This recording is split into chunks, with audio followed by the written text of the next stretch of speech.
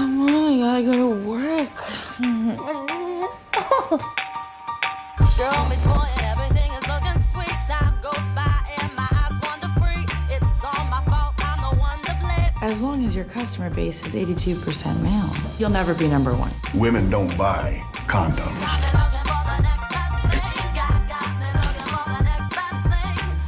I'll keep this one. To the youngest, hottest vice president in the history of advertising.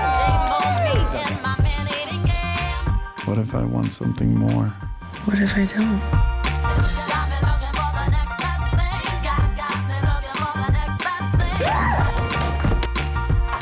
I think I killed her.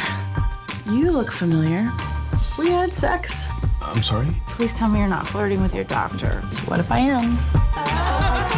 Yeah, I went to the doctor last week. I have cancer. So how do you feel? To be honest, I could use a good laugh. You want me to tell you a joke? I'd prefer someone funny. I'm making you a nice, big, juicy steak. Ah, I've been a vegetarian for 12 years. Blah, blah, blah. There are alternative therapies. It's like people cured. Some, yes. Do you mind if I ask you a personal question? Why do you not have a girlfriend?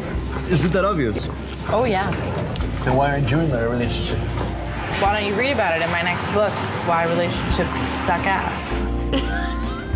The line is there for a reason, Doctor.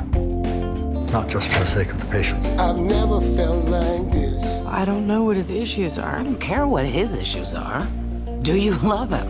I've never felt like this. What are you afraid of? I'm scared this entire night's gonna go by and you're never gonna kiss me. But I've been waiting, yeah, yeah, yeah. I've been waiting. I wanna know if you wait for me, wait for me, wait for me. Will you wait for me, wait for me, wait for me?